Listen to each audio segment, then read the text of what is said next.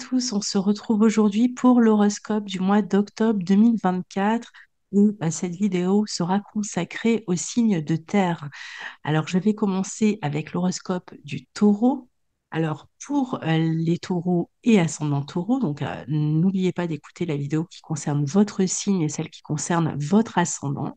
Alors, pour vous, amis taureaux, la première partie de mois, le soleil est dans votre secteur 6, dans le signe de la balance, où se trouve Mars et le nœud sud, et avec l'accent sur la vie professionnelle, sur la santé, avec une recherche d'équilibre, d'harmonie, de coopération dans le travail.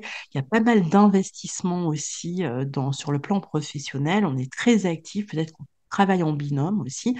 Ça peut être une période un peu parfois pour certains, où on doit s'arrêter, peut-être être en arrêt maladie, en congé maternité pour certains, de relâche pour d'autres, ou de changements qui s'annoncent au niveau professionnel ou avec l'équipe de travail, éventuellement le service dans lequel vous travaillez. Sur le plan de la santé, c'est possible qu'il y ait des petites problématiques aussi à régler ici. La nécessité de s'occuper avec plus d'énergie de son hygiène de vie. On va chercher à se rendre aussi plus utile aux autres. Il y a pas mal de nervosité autour peut-être du départ ou de l'absence de quelqu'un au travail, donc peut-être des chicanes au travail, des bruits de couloir, des conflits avec les collègues, des problèmes avec un employé ou avec quelqu'un qui travaille à votre service, que vous engagez dans la maison même, hein. Donc le quotidien peut être un petit peu dérangé, ou les habitudes peuvent être un peu dérangées. Mercure, en début de mois, termine son transit dans votre 5 en Vierge et forme au tout début de mois, le 2 octobre, une opposition à Neptune. Donc ça peut indiquer le départ d'un enfant, l'éloignement d'un enfant, un enfant qui s'éloigne pour ses études, pour toutes sortes de raisons. Qui peut être un enfant qui est peut-être aussi moins présent, ou qui a des ennuis de santé à régler, ou qui peut avoir tendance au laisser aller, qui peut adopter des comportements, surtout si ce sont des adolescents, tels que prise de substance ou un manque de rigueur dans son travail, dans ses études, des comportements de fuite. Alors ça peut être passager, mais quand même à surveiller, et ça peut à un moment donné poser problème dans la relation avec cet enfant. Peut-être un enfant aussi, tout simplement, qui est absent, qui s'éloigne, comme je vous le disais, ou qui étudie dans des domaines qui sont liés à la créativité, à l'art, aux soins, aux thérapies. Mais la communication avec les enfants peut être un peu confuse. Ici, c'est valable aussi dans la vie amoureuse. On peut être en contact avec des personnes à distance, rencontrer quelqu'un par le biais des réseaux sociaux, ou être en contact avec quelqu'un qui vit au loin, et être dans une communication un petit peu confuse, mais vraiment en tout début de mois. Le 9 octobre, jusqu'au 8 novembre, Vénus va passer en Vierge dans votre secteur 5. Elle peut ramener plus d'harmonie justement dans la relation aux enfants. Ça peut être un enfant qui naît, on peut être amené à s'occuper d'eux, à prendre soin d'eux. C'est valable aussi pour les animaux. C'est un bon moment pour les amours, pour la créativité, pour l'écriture, les flirts. On peut en profiter aussi pour réfléchir à sa vie sentimentale. Les enfants peuvent traverser aussi une période de réjouissance, par exemple trouver un stage, un emploi, améliorer leurs revenus. Ils peuvent vous annoncer une bonne nouvelle. Ça peut être une période de fécondité pour vous-même, de créativité. On va gérer aussi les affaires pratiques autour des enfants, d'une formation qui les concerne, par exemple, de leurs études, de leurs loisirs. Cependant, juste au moment de l'entrée de Vénus en Vierge, le 9 octobre, on va dire le 9 et 10 octobre, eh bien celle-ci forme une opposition à Saturne, et Mars, qui termine son transit dans votre 6 en Balance, forme un carré à Pluton. Donc ces deux journées, 9-10, hein, un peu plus tendues, qui peut indiquer des problèmes de santé qui réclament un ralentissement, ou le fait de prendre rendez-vous pour un diagnostic. Ça peut être un moment où on peut essayer aussi de récupérer, de se rééduquer selon la situation dans laquelle vous vous trouvez. Pour ceux qui vivent ce transit plutôt au travail, ça peut être un moment de confrontation, de difficulté avec un collègue, de rapport de force. Comme je vous disais, il y a peut-être des tensions parce qu'il y a un changement dans l'organisation du travail ou dans votre quotidien, et qui vient un peu vous déranger dans vos habitudes. Donc parfois, ça va être des luttes au travail ou avec un organisme pour obtenir quelque chose. On cherche à contrôler une situation, mais il y a peut-être des difficultés, une compétition féroce, même pour obtenir un poste, par exemple, si vous passez des entretiens.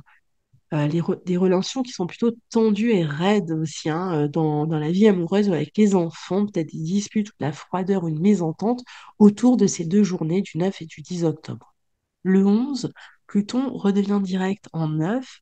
Il peut y avoir des transformations par l'étude, des changements qui concernent une affaire légale et les résultats aussi de ce qui a été amorcé. On peut faire avancer des affaires administratives. D'ailleurs, dès le lendemain, Mars entre en Scorpion dans votre 7 jusqu'au 24 novembre. Il va former directement un trigone à Saturne, donc ça peut indiquer un conflit potentiellement matériel avec autrui dont on s'occupe. Et si la vie relationnelle ou un contrat posait problème, ben, ça va être en voie de transformation. Il y a une piste de décision tranchante de la part d'autrui ou de vous-même sur ces questions, peut-être autour de ce conflit. Attention à la cruauté dans les relations, au désir de pouvoir, parce qu'il y a vraiment cette notion un peu de confrontation. Donc, ne pas laisser le pouvoir entre les mains d'autrui, mais réussir à se le réapproprier. Il y a plus de passion aussi dans la vie relationnelle, une attraction possible aussi. Et donc, on termine cette première quinzaine avec l'éclipse en balance dans votre secteur 6. Donc, toujours ce secteur 6 hein, du quotidien, du travail, de la santé qui est mise en avant ici. Donc, ce sera une éclipse nouvelle lune en balance conjointe au nœud sud, donc une éclipse solaire au nœud sud, conjointe à Mercure aussi. Donc, dans les 6 mois à venir, il va être question justement de faire évoluer ces questions de santé, de travail. Donc, ça va peut-être amener des changements dans votre environnement professionnel, des personnes qui partent, ou vous qui cherchez à changer d'emploi, qui en discutez avec vos employeurs. Ça va être le retour d'anciens employés aussi, ou le retour vers un ancien employeur. Donc, il peut y avoir quelque chose qui démarre et quelque chose qui s'arrête en même temps des négociations en vue d'un contrat, il peut y avoir un changement de bureau, un changement de service, donc on en quitte un pour en intégrer un autre, des changements dans le quotidien, dans la maison, au décor, on quitte un traitement sur le plan médical pour trouver d'autres méthodes pour se soigner. Ça peut annoncer aussi une nouvelle importante concernant une femme du passé. On peut être dans des démarches aussi de séparation d'un lieu, d'un couple de ce qui était passé pour démarrer d'une nouvelle manière, en fait, au niveau contractuel ou relationnel. Les problèmes non résolus dans la sphère du quotidien, du travail pourraient refaire surface. Il peut y avoir un sentiment de limite aussi dans le travail qui peut demander un décloisonnement et des changements dans les mois qui viennent. On passe à la deuxième partie de mois, les 20 et 21. C'est au tour du Soleil et de Mercure en balance en 6 de former un carré à Pluton qui viennent à réactiver des difficultés dans la communication au quotidien, dans le travail, des rapports de force, parfois des difficultés d'entente dans un binôme, dans une association, dans une collaboration ou avec un employé. Toujours l'impression que l'on complote dans votre dos, il y a peut-être des difficultés autour d'un contrat, des dépenses qui peuvent être liées au quotidien, à la maison, à des transformations dans votre environnement. C'est utile si vous avez quelqu'un à convaincre, mais quand même avec l'idée de discussion où il va y avoir des... Ça va pas être simple de se faire entendre, mais ça peut être intéressant pour être suivi, par exemple, par un thérapeute, pour toute question aussi à approfondir au travail ou ailleurs. Mais c'est vrai que dans la communication, les 20 et 21, ça peut être un peu rude à nouveau. Pareil dans le couple, hein, si c'est vacillant, ça peut provoquer une rupture, des complications, des débats, des disputes, où on n'arrive pas à s'entendre. Les 22 et 23 octobre, le Soleil et Mercure entrent en Scorpion, où Mars était déjà rentré le 12, dans votre secteur 7. Et à partir de là, c'est une période qui est vraiment tournée vers la relation à l'autre, le couple, les tandems, les collaborations. Alors, éventuellement, avec des désaccords à régler, parce qu'on a quand même ce Mars hein, qui est toujours en maison 7 et il y sera jusqu'au 24 novembre, il va être question de régler des affaires matérielles autour de ces transformations, qu'il s'agisse de séparation, de rupture de contrat, d'affaires d'argent plus personnelles. Ça peut aussi renforcer la possibilité de rencontre, d'engagement avec une nouvelle personne ou d'un nouveau contrat qui est signé, quel que soit le domaine hein, de contrat, pas seulement professionnel, lieu de vie ou autre. On va devenir plus pointilleux, plus critique aussi dans la relation. Il peut y avoir pas mal de discussions avec, on se lance un petit peu des piques. On doit convaincre l'autre ou l'autre cherche à nous convaincre, c'est toujours pareil. Et il faut faire un choix peut-être autour de cette dernière partie de mois, se positionner, s'engager, planifier un travail, un projet avec une autre personne. Il peut y avoir un projet de voyage aussi qu'on essaye de mettre en place. On communique avec une autre personne autour de ce sujet, de ce projet de voyage. On peut chercher à stabiliser une relation. Le 22, Vénus en Vierge est aussi au trigone de Jupiter en Taureau, donc amène de la joie, des plaisirs, des bonnes nouvelles au sujet des enfants, au sujet d'une grossesse. Ça peut être des plaisirs, des voyages, des relations avec des personnes d'origine étrangère qui vous réjouissent. Ça peut être des gains importants sur le plan financier. Ça peut être l'étude des enfants qui est favorisée, la vie des enfants qui est favorisée. Des naissances aussi, c'est une bonne période pour les rencontres, toujours si vous êtes en recherche de quelqu'un. Et puis on termine le mois avec une pleine lune en taureau, donc dans votre signe, qui sera là aussi une éclipse lunaire cette fois, au nœud nord, dans votre signe, la dernière qui aura lieu dans votre signe, hein, puisque toute l'année 2023 a été beaucoup marquée par les éclipses dans votre signe. Et donc, elle sera conjointe à Jupiter. Donc, elle va impacter particulièrement le premier décan et le début du deuxième décan. Il y a un besoin de liberté, peut-être une envie de voyage, un retour d'une femme étrangère. Il peut y avoir une expansion de la sphère familiale, une amélioration du foyer, des dépenses dans ce sens. On peut régler une transaction immobilière. Mais en même temps, on est beaucoup en contact, peut-être avec une femme étrangère ici, mais il peut y avoir pas mal de tensions, de nervosité dans la communication, toujours, de désaccords, de débats d'idées. Ça peut être aussi l'idée d'un déplacement rapide. On retrouve quelqu'un de manière un peu surprenante, on s'y attendait pas, mais ça peut être aussi des disputes, des conflits qui se déclenchent rapidement, des tensions sur des affaires d'argent avec une autre personne, des confrontations autour d'intérêts divergents, de valeurs différentes, d'affaires légales, officielles, qui vont soulever quand même de la nervosité et des complications. Alors, on passe au natif de la Vierge et ascendant Vierge pour ce mois d'octobre 2024. Alors, la première partie du mois, c'est le secteur des finances qui va occuper votre esprit, avec le soleil dans le signe de la balance, dans votre secteur 2, et Mars aussi, qui s'y trouve, hein. Il y a peut-être la fin de quelque chose, la fin d'une activité ici, qui fait que vos finances peuvent être amenées à évoluer, à être transformées. Et il y a certainement puisque Mercure va rejoindre le Soleil et Mars dans ce secteur 2 le 5, donc peut-être des papiers à gérer dans ce sens-là. Mais avant cela, le 2, Mercure dans votre signe face à Neptune peut amener un peu d'indécision, de confusion dans la communication de couple. On peut travailler ensemble aussi à réaliser un idéal, faire preuve de créativité, discuter à distance avec d'autres personnes, être plus en lien avec la fratrie.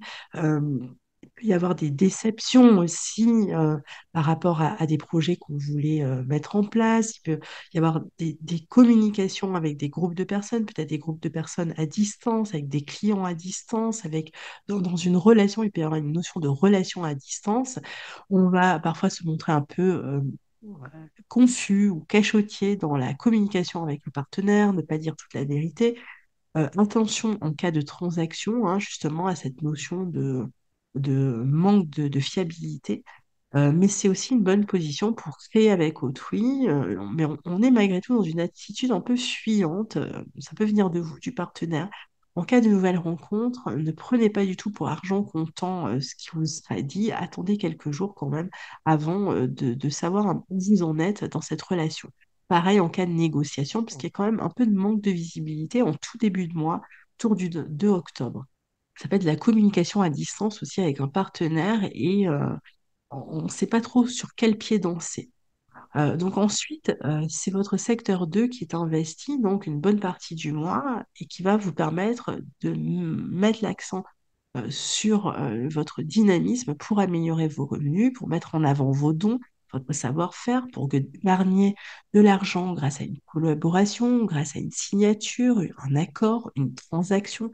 On va récolter le fruit de son travail ou d'un travail partagé avec autrui. Il y a beaucoup d'interactions ici avec les autres. On parle finance, on parle partage des tâches, on parle partage d'énergie, argent dans le couple ou argent dans une action juridique qui est en cours. D'autant plus que Vénus arrive dans votre signe dès le 9 octobre et ce jusqu'au 8 novembre.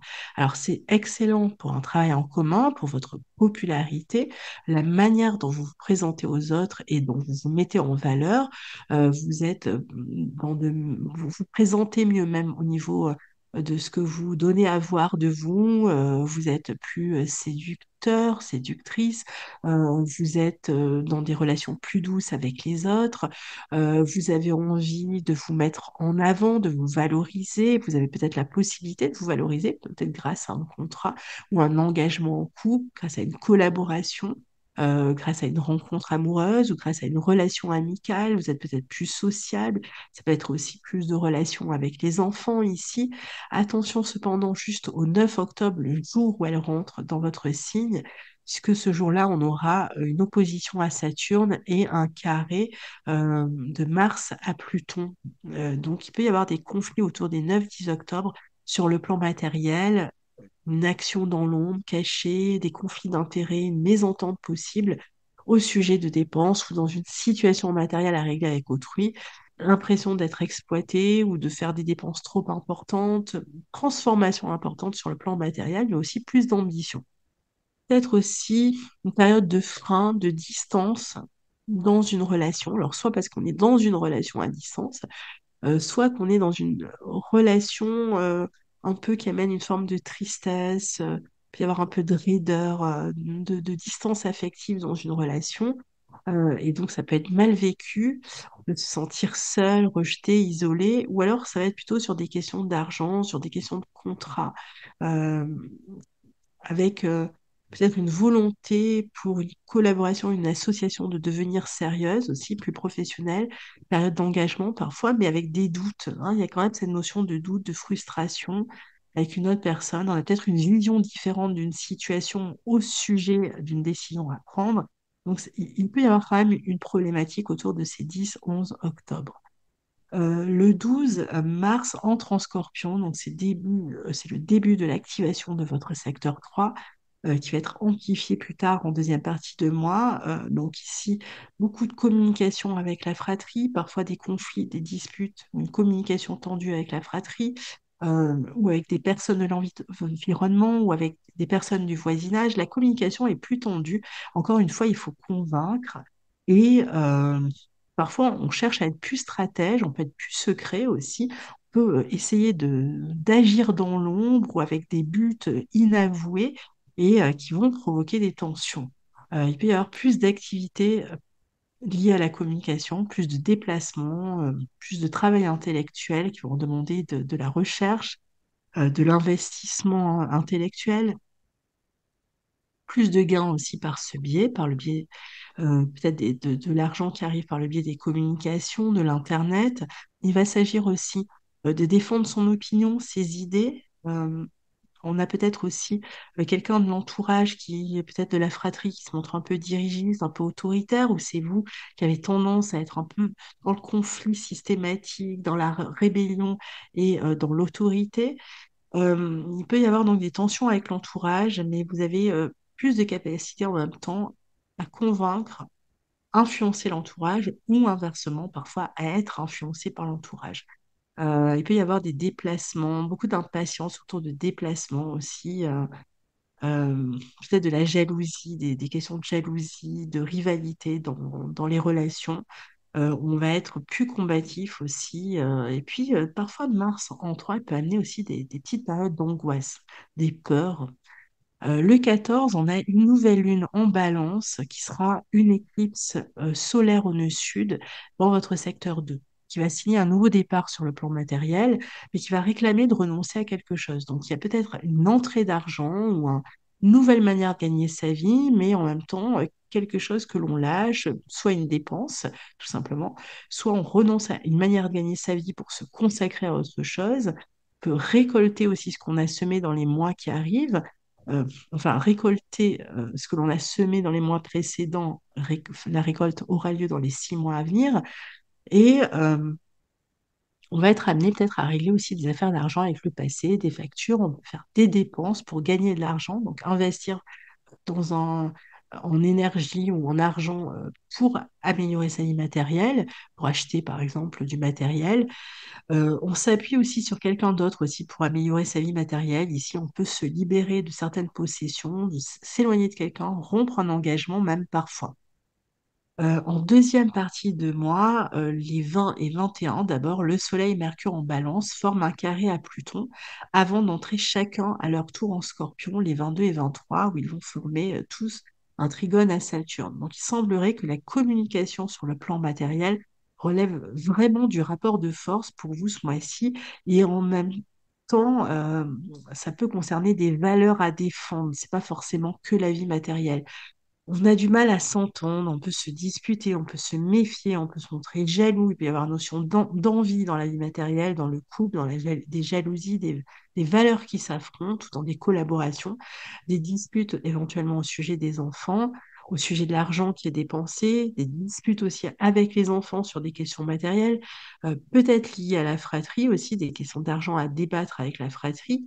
Et puis, une décision peut être prise dès les 22-23 dans ce sens, des papiers qui sont faits, des décisions qui sont prises sur le plan matériel ou dans une relation, dans un travail en commun, une décision qui va concerner le couple, qui peut concerner une signature, un engagement, un contrat. Il y a plus d'efficacité dans la pensée, des prises de position plus fermes, des convictions qu'on est plus capable de défendre. Et ici, une meilleure organisation de son travail, des recherches fructueuses, des pensées et des raisonnements solides autour de ces 22-23 octobre. Euh, on défend ses valeurs, on met beaucoup de passion dans son discours, on s'investit intellectuellement. Et on a un esprit un peu radical, parfois, ou juste passionné, parfois querelleur, rebelle. C'est une bonne position pour faire des stages, des apprentissages, régler les affaires administratives autour de l'argent, pour s'investir dans le domaine psychologique, ésotérique. Le 22, Vénus dans votre signe et au trigone de Jupiter, qui sera une excellente période pour améliorer sa vie matérielle, pour de bons investissements, pour améliorer sa situation sur le plan administratif, pour un voyage avec une autre personne, ça peut être en amoureux, pour des rencontres amicales, affectives, valoriser un travail exercé avec une autre personne, pour retrouver des lieux ou des personnes du passé. Et puis, on termine le 28 avec une pleine lune en taureau dans votre secteur 9. Elle sera conjointe à Jupiter d'une part, mais aussi opposée à, à Mercure et à Mars et au Soleil, donc, hein, puisque c'est une pleine lune. C'est donc une éclipse lunaire au nœud nord, la dernière dans le domaine, dans le signe du taureau. Et pour vous, ça se situe dans votre secteur 9.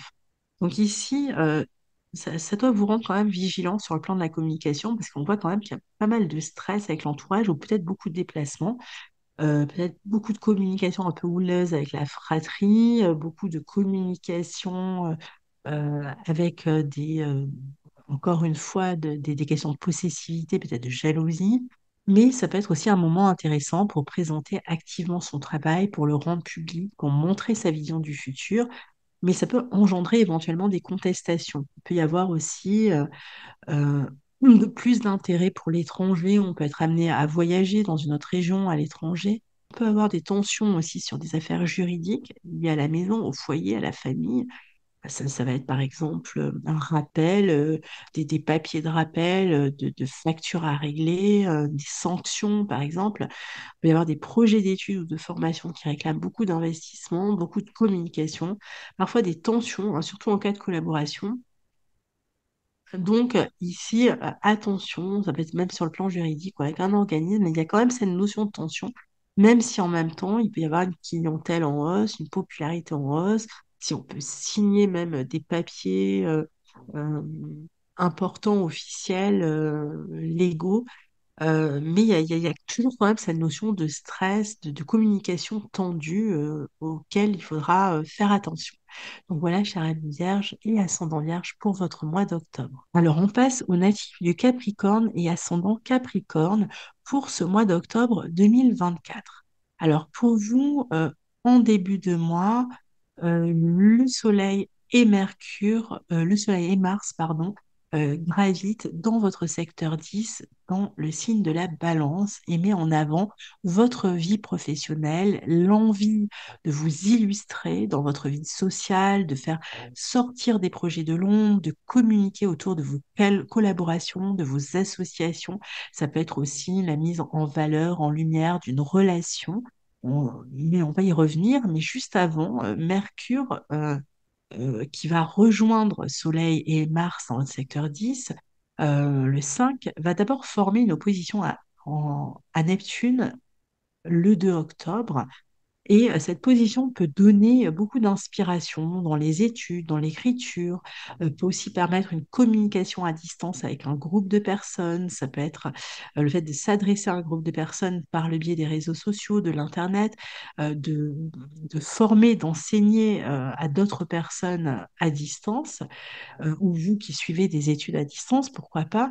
Elle amène aussi à gérer une certaine confusion au niveau du travail, peut-être avec une administration. Il peut s'agir aussi de régler des affaires de santé avec un organisme. C'est un moment où on peut avoir envie de voyager, d'élargir son travail aussi, de s'atteler aux détails, par exemple, d'un projet. Donc le reste du temps, après le 5, on a vraiment une concentration dans cette première partie de mois sur la vie sociale et professionnelle, sur votre rayonnement social. Il peut y avoir un projet professionnel qui amène une transformation conséquente dans votre manière de faire, d'agir. Il peut être question de régler des affaires liées au passé aussi, à la famille, au foyer ou à un lieu de travail, pour potentiellement d'y amener une certaine transformation. Le 9 octobre, Vénus entre en Vierge dans votre secteur 9 et va apporter des bienfaits dans le domaine des études, des formations, de la spiritualité, euh, de tout ce qui est gestion de la vie administrative et juridique. Mais le 9 et le 10, donc au moment de son entrée, donc elle sera là jusqu'au 8 novembre, donc après elle va amener ces bienfaits-là. Mais le 9 et le 10 octobre, elle va d'abord amener peut-être quelques soucis. Alors, ça peut être avec l'un de vos enfants, dans la communication, au sujet d'une décision que vous avez prise et qui peut vous provoquer un peu de raideur dans la communication. Ça peut représenter aussi une période d'attente ou de lenteur par rapport à des dossiers en cours, par rapport à une somme d'argent, un remboursement que vous attendez. Il peut y avoir des discussions à distance aussi dans la vie affective ou des difficultés dans votre envie de vous élever, une frustration dans le quotidien, peut-être des responsabilités compliquées vis-à-vis d'un enfant où on va devoir être soutenu soi-même par une autre personne dans ces domaines-là. Le carré à Pluton ce même jour indique vraiment un tiraillement, des conflits peut-être au travail ou avec un supérieur hiérarchique ou avec une personne d'autorité, un conflit potentiellement avec une personne de la famille, hein. Il y a un rapport de force ici, des confrontations, des luttes de pouvoir et peut-être la nécessité aussi de quitter un projet, une association, un lieu de travail ou une hiérarchie, même un travail hein, parfois. Le 12 octobre, Mars entre en Scorpion dans votre secteur 11 et la veille, Pluton redevient direct dans votre signe. Donc, on va rechercher ici à s'émanciper à travers des projets qui peuvent concerner le groupe ou qui peuvent se faire par le biais d'une clientèle ou sur Internet de l'informatique, des réseaux sociaux, on peut modifier ces réseaux, on peut s'investir davantage auprès des autres, certainement pour améliorer sa vie matérielle. Il y a des projets familiaux, des projets liés au logement, encore plus d'activités, de relations à la clientèle. On peut s'investir d'une manière ou d'une autre dans le collectif, prendre part à un groupe, à une association, transformer son futur en y mettant la main à la pâte, mais il y a peut-être plus de tension malgré tout dans le collectif ou dans des amitiés ici. La nouvelle lune en balance qui aura lieu dans votre secteur 10 le 14 octobre et qui sera une éclipse solaire au nœud sud euh, est bonne pour prendre un nouveau départ dans votre vie matérielle liée au travail ou votre vie professionnelle ou dans votre vie sociale. mais elle peut suggérer qu'on va mettre quelque chose en pause pour pouvoir prendre ce nouveau départ. Donc, on peut renoncer à quelque chose que l'on faisait jusque-là pour pouvoir prendre un nouveau départ. Donc, on va communiquer beaucoup autour de ce nouveau projet professionnel. On peut être amené à communiquer beaucoup au sein de la vie professionnelle. Ça peut être aussi quelqu'un dans votre hiérarchie qui s'apprête à quitter l'entreprise, par exemple. Et donc, il y a peut-être beaucoup de communication autour de ce départ, de changement dans votre entreprise. Et puis, en deuxième partie du mois, c'est maintenant au tour de Soleil et de Mercure en Balance de former un carré à Pluton les 20 et 21 octobre, juste avant de passer en Scorpion les jours suivants. Donc, les 21, enfin 20, 21, même jusqu'au 23, enfin jusqu'au 22, on va dire, il faudra faire attention ici parce que ça peut promettre d'un côté des transformations importantes dans votre vie sociale et professionnelle, toujours, mais toujours aussi cette notion possible de conflit avec une personne. On est dans une phase peut-être de jalousie, d'envie, de rivalité, de concurrence. Euh, c'est peut-être vous qui suscitez ça ou c'est vous qui êtes en proie à ces sentiments-là. Il y a de la transformation dans la gestion de votre argent, de votre comptabilité. Il peut y avoir des grosses sommes à payer qui peuvent un peu plomber votre budget aussi. Il y a beaucoup d'ambition, beaucoup de motivation, mais il y a un rapport réel ici à la concurrence. Quelqu'un qui peut chercher à vous convaincre de changer quelque chose à votre travail ou inversement, vous qui mettez beaucoup d'énergie à convaincre les autres pour qu'ils changent quelque chose ou vous qui mettez beaucoup d'énergie pour changer quelque chose vous-même à votre vie professionnelle. Il y a ce côté un peu de raideur peut-être ou avoir des affaires à régler avec des personnes de pouvoir qui se raidissent elles-mêmes. Il est probable que, surtout dans le domaine collectif, hein, il est probable que vous cherchiez à garder le contrôle, hein, parce que Pluton est quand même dans votre signe. Ça peut indiquer aussi une période de crise dans la vie professionnelle et en même temps une formidable énergie mise au service de transformations conséquentes dans la vie sociale. Une grosse réflexion aussi sur comment faire évoluer votre vie professionnelle, peut-être à cause de certaines questions d'argent ou de personnes qui vous contestent ou qui vous critiquent ici. Et puis le 22 et le 23 octobre, ces deux planètes, Soleil et Mercure, passeront en Scorpion et formeront d'emblée un trigone à Saturne. On a maintenant trois planètes dans votre secteur 11 en Scorpion. Et donc, vous allez être amené à vous investir encore davantage dans le groupe, dans le collectif, dans la vie sociale, dans la vie amicale. Il y a des projets professionnels qui se développent, qui se mettent en place, une meilleure vision plus stratégique du futur aussi. Et peut-être une transformation de la clientèle. En tout cas, peut-être que ça implique de s'adresser à de nouvelles personnes ou d'une nouvelle manière à ces personnes. Mais il va y avoir des grands succès commerciaux ici. On peut utiliser les réseaux sociaux, Internet pour former, pour enseigner. Ça peut être sur des domaines ésotériques, psychologiques, euh, plus liés aussi à la vie matérielle, à l'entreprise, par exemple, aux investissements. On peut rejoindre soi-même un groupe dans ce sens. On peut recevoir l'appui d'amis ou d'autres personnes aussi pour transformer une situation. Et puis le 22, on avait aussi Vénus dans votre secteur 9 en Vierge qui va former un trigone à Jupiter en 5. Donc c'est un excellent moment pour ceux qui désirent par exemple développer une grossesse, pour l'éducation des enfants, pour la mise en valeur d'un projet créatif que vous avez pris le temps de réfléchir et de maturer. Vous serez amené peut-être aussi à régler des affaires au sujet d'un enfant, d'une fille particulièrement.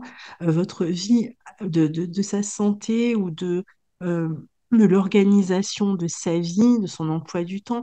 La vie amoureuse peut être plus épanouissante aussi. On est dans une période d'entraide, de soutien. Et ce que l'on attendait, par exemple, d'un organisme, d'une administration, de l'argent, entre autres, ou des réponses à des papiers, à des dossiers, peut arriver aussi autour de ce 22. Alors, on termine le mois avec une pleine lune en taureau le 28 octobre, qui sera aussi une éclipse lunaire, cette fois au nœud nord dans votre secteur 5, et c'est la dernière éclipse dans ce signe du taureau, hein, parce que toutes les autres, après, ont lieu dans l'axe balance-bélier. Et donc ici, ça peut être intéressant pour mettre en lumière un projet créatif, pour obtenir un nouveau public, un succès, un coup de chance autour d'un projet. Ça peut être aussi un bon moment pour apprendre, par exemple, une grossesse, pour mettre en lumière un travail créatif que vous aviez préparé et qui est proposé à un public, pour même une rencontre affective ou pour gagner de l'argent par un projet qui voit le jour et autour duquel on communique beaucoup, qui peut rencontrer un franc succès, une certaine popularité, qui peut amener même une mise en vedette, hein, qui se développe à travers les réseaux. Mais il y a comme une prise de risque ici dans les projets qui peut s'avérer payante, une ambition assez forte, plus de pouvoir social, du moins c'est ce que vous cherchez. Euh, et en même temps, attention à la communication épineuse, à justement avec le public, avec une clientèle, il peut y avoir une notion de polémique avec un groupe de personnes avec lesquelles vous êtes en relation ou avec lesquelles vous travaillez autour de ce sujet, de ce projet, je veux dire, peut-être des questions d'avidité, d'appât du gain qui, à un moment donné, ou ça peut être même vis-à-vis d'amis hein, avec qui vous avez ce type de problématique, qui pourrait donner lieu quand même à une communication assez ardue et épineuse ici. Donc voilà, cher ami Capricorne, pour votre mois d'octobre 2023, que je vous souhaite le meilleur possible et puis à très bientôt pour la suite des aventures astrologiques. Au revoir.